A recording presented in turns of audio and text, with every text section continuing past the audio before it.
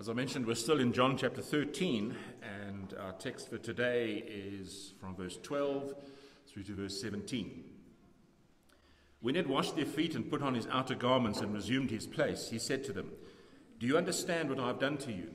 You call me teacher and Lord, and you are right, for so I am. If I then, your Lord and teacher, have washed your feet, you also ought to wash one another's feet. For I have given you an example, that you also should do just as I have done to you. Truly, truly, I say to you, a servant is not greater than his master, nor is a messenger greater than the one who sent him. If you know these things, blessed are you if you do them." As we saw last Sunday, the sacrificial act of Jesus washing the feet of his disciples, as radical as it was merely a very practical and memorable sign which pointed to Jesus' death on the cross, which was now less than 24 hours away. When he asked the question in verse 12, "Do you understand what I've done to you?" a solid theological answer would be something like this: "Yes, Lord, you have shown that salvation requires us to be cleansed by your atoning blood, just as you have cleansed our dirty feet with water." Now that's a good answer, remembering Jesus' words to Peter in verse 8, "If I do not wash you, you have no share with me." Biblical theology is important because we need to know not only what we believe, but why we believe it. And in order to understand and to defend our faith, we need to ground our faith in not only the person and work of Jesus Christ, but also in the Bible, which explains our faith. The Bible teacher Stephen Lawson wrote on Twitter this week, "Christianity without doctrine is like maths without numbers and music without notes." Actually, he didn't write that. He's an American, so he said math, but I've taken the liberty of correcting him. However, Jesus' words to his disciples in verse 15 is not only theological, but it's a deeply practical answer too, when he says, "I have given you an example that you should also do just as I have done to you."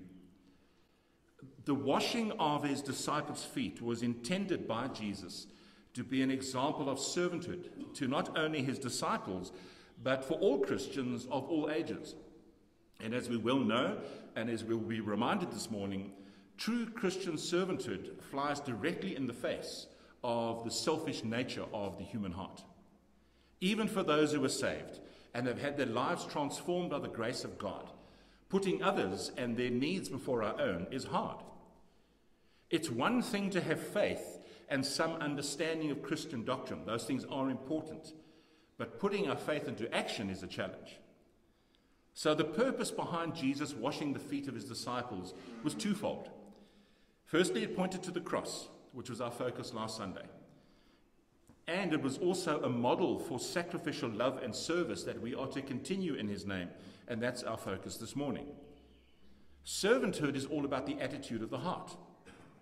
If we don't have a heart for serving, we will only serve because we feel it's something that we have to do, rather than something we do out of gratitude and out of a response to God with our grateful hearts for him saving us. Jesus acknowledged that his disciples called him teacher, so then he goes on exactly to do that. He teaches them the attitude of servanthood. In verse 1 of chapter 13, John writes that Jesus knew that his hour had come to depart out of this world to the Father. A Christ-like attitude is sensitive to the hour in which we live. In other words, Christians should be aware of the spiritual needs of the people that we minister to. In times of doubt, we should minister faith. In times of division, we are to pursue peace and unity. When those we are with are hurting for whatever reason, that's an opportunity to bring godly comfort. So the context, remember, of John 13 was the impending death of Jesus on the cross. Now, of course, Jesus knew that in a matter of hours, he would be betrayed, he'd be arrested, he would be tried, and put to death on the cross. So he was fully aware of the necessity of the cross as the only means of our salvation. And going back to verse 8 again, "If I do not wash you, you have no share with me." It is here where we are reminded that all of Jesus' teachings and all of his miracles were gospel-centered. And we need to follow his example. Christian work and Christian service should be undergirded and based on the gospel that saves. We don't know when Jesus will return to judge the earth. But what we do know is that we are living in an age where eternal destinies will be decided. So then we should guard against living for the things of the world rather than for the things of eternal value.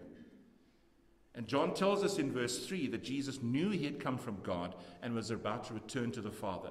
So as Christians, we should be living with one eye fixed on eternity, knowing that this life is a brief pilgrimage on our way to our real home.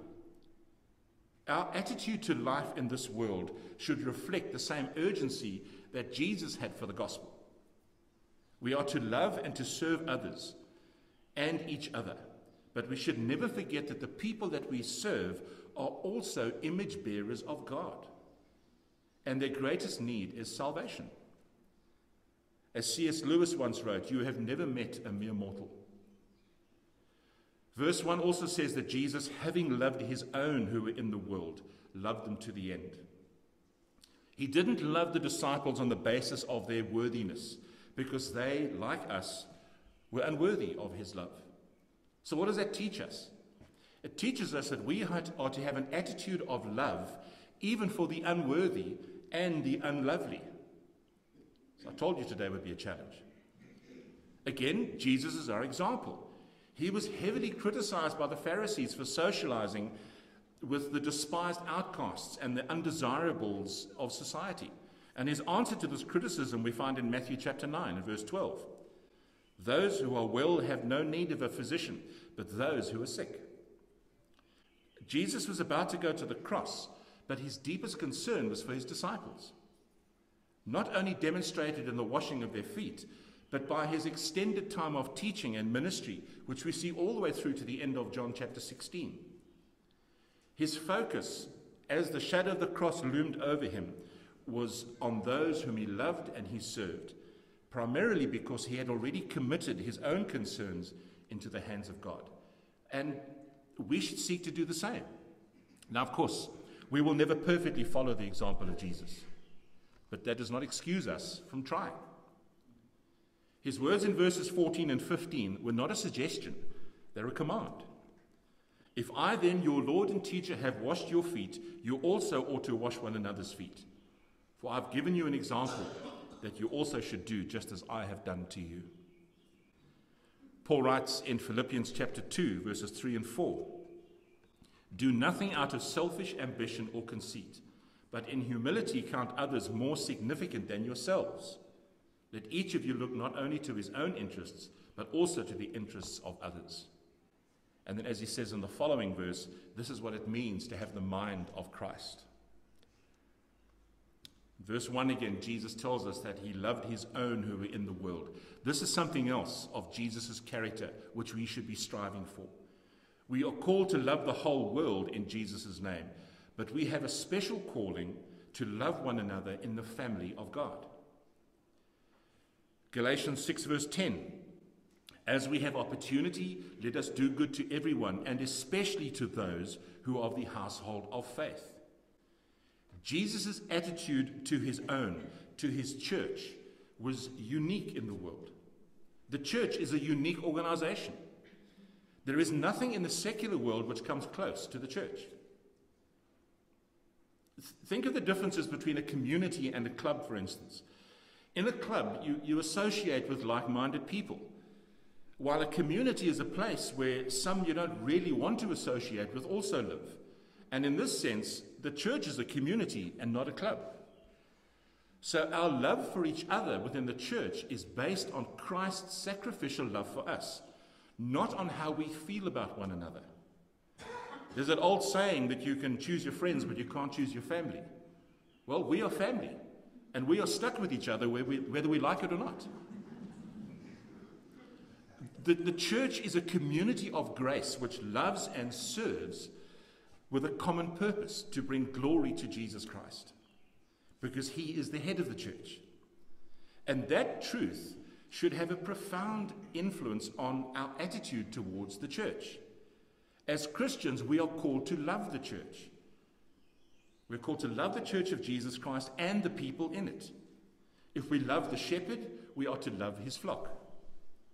The church is Christ's own body and bride. So in the words of Ephesians 4, verses 2 and 3, we should be with all humility and gentleness, with patience, bearing one another in love, eager to maintain the unity of the Spirit in the bond of peace. So if we are not giving of ourselves to each other in sacrificial love within the body of Christ, we then are directly contributing to the inefficiency which we so often see in the various ministries of the church. Now, of course, things like dangerous doctrines which are brought into the church by wolves in sheep's clothing, those kind of things need to be swiftly dealt with. The Bible is clear on that. Also, when it comes to disciplining or even removing those who are deliberately divisive and are willfully threatening the unity of the church. But too often we allow our personal preferences and our personal tastes to determine how involved or how uninvolved we will be in the life, the work, and the witness of the church. We are family, and we belong together as brothers and sisters in Christ.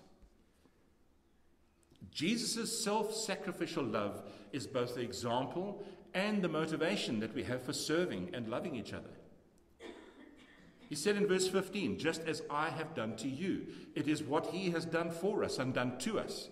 That should stir our hearts to look beyond ourselves. Notice that Jesus not only loves us, but he demonstrates that love in practical ways. The ultimate act of his love, of course, was on the cross, where he gave his life for those who put their faith in him. So our love for others, both inside and outside of the church, should also be demonstrated in practical ways. And when we are sensitive to the needs of others, we soon learn that there are countless ways of obeying Jesus' command to do as he has done for us. Notice also in verse 15 that Jesus doesn't call his disciples to do what he has done for them, but as he has done for them. This means that walking around with a bowl of water and a towel, washing and drying the feet of others, doesn't mean that we've ticked that box and we can now move on. Jesus calls us to adopt and embrace a lifestyle of humble, sacrificial, and personal ministry to each other. And again, this contradicts our selfish and our sinful natures. But as the Holy Spirit empowers us, Christians are to live in a way that gladly stoops to perform even menial tasks that represent the love of Jesus to the world. In verse 15, we see just one instance of more than 100 in the New Testament where believers are commanded to love or serve one another. One commentator calls this the one-anothering instructions to the church. Now, this is not an exhaustive list, but throughout the New Testament we see this pattern.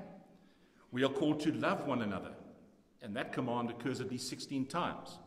We're called to be devoted to one another, honor one another above ourselves, live in harmony with one another, build up one another, be like-minded towards one another, accept one another, admonish one another, greet one another, care for one another, serve one another, bear one another's burdens, forgive one another, be patient with one another, speak the truth in love to one another, be kind and compassionate to one another, speak to one another with psalms, hymns, and spiritual songs, submit to one another, look to the interests of one another, bear with one another, teach one another, comfort one another, encourage one another, exhort one another, stir up one another to love and good works, show hospitality to one another, employ the gifts that God has given us for the benefit of one another, clothe ourselves with humility towards one another, pray for one another. I could go on, but I hope we get the point. If I then, your Lord and teacher, have washed your feet, you also ought to wash one another's feet. This is what we should see in the church, instead of a proud, critical spirit pointing out each other's failings or weaknesses. Instead of those kind of things, we should be doing the opposite. Not only because Jesus is our model, but because we're commanded to do so.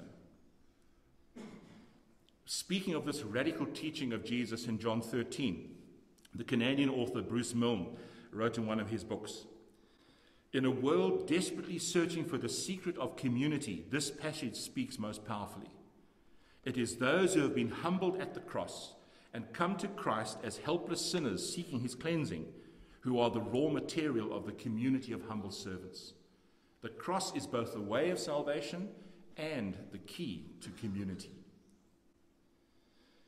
Now, we might well wonder how well the disciples learned the lesson that Jesus taught them in John 13. We find the answer in the book of Acts. In Acts chapter 2, under their leadership, the early Christians devoted themselves to the apostles' teaching and the fellowship, to the breaking of bread and the prayers. And awe came upon every soul, and many wonders and signs were being done through the apostles.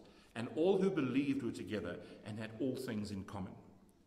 And they were selling their possessions and belongings and distributing to the proceeds to all, as any had need.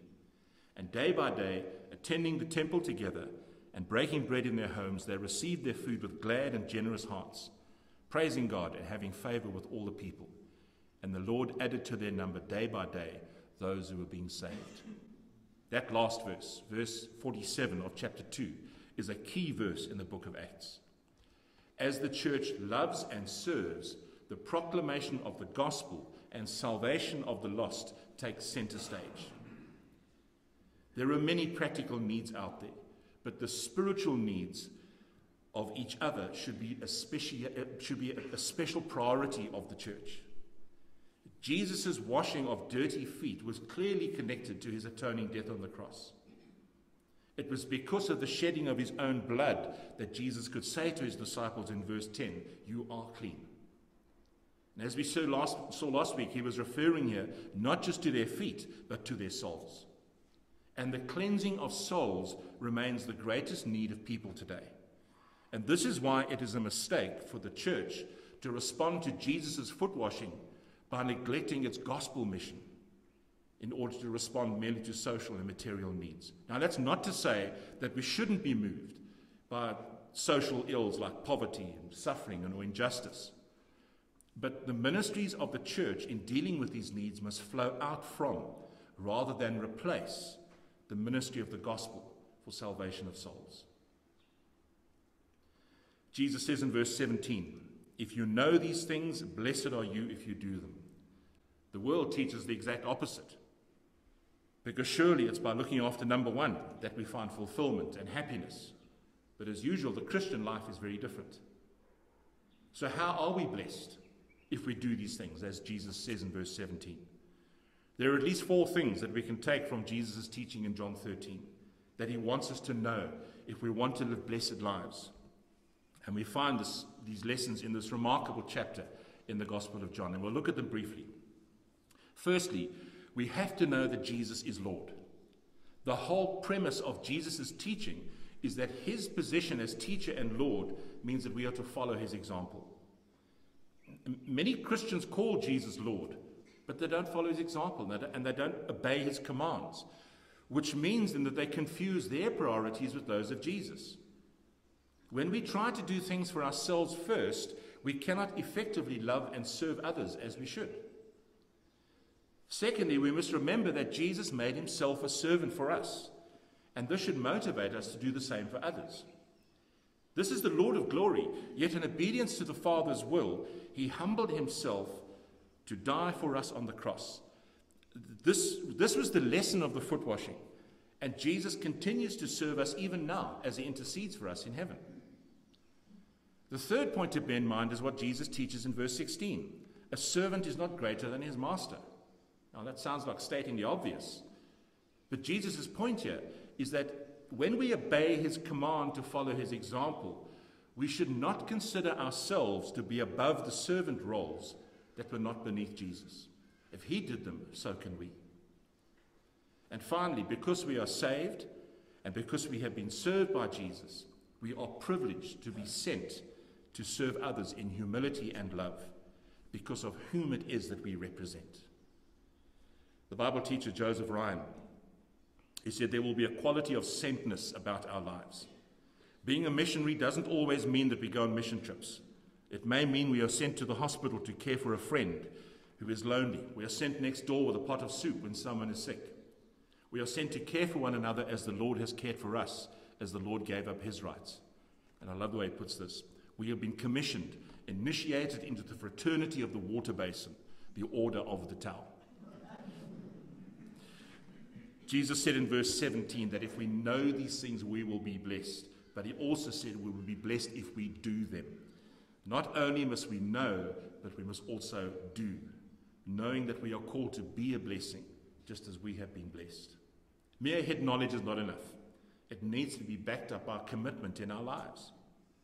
Now, this does not mean that the works that we do are the basis of our acceptance by God.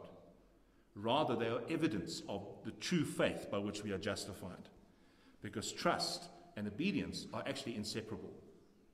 We are declared righteous by faith in Christ alone, but those who have been justified demonstrate that faith by loving Christ and seeking to keep his commandments.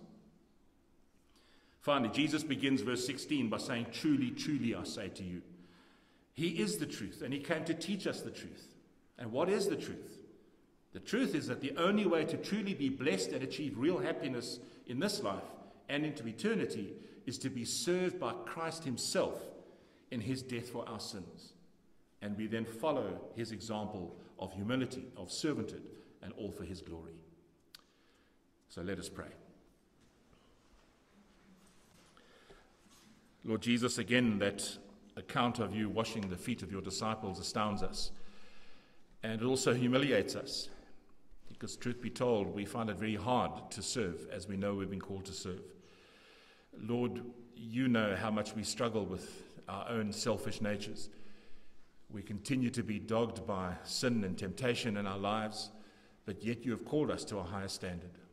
And we pray, Lord, that you would remind us that it is your Spirit who indwells us.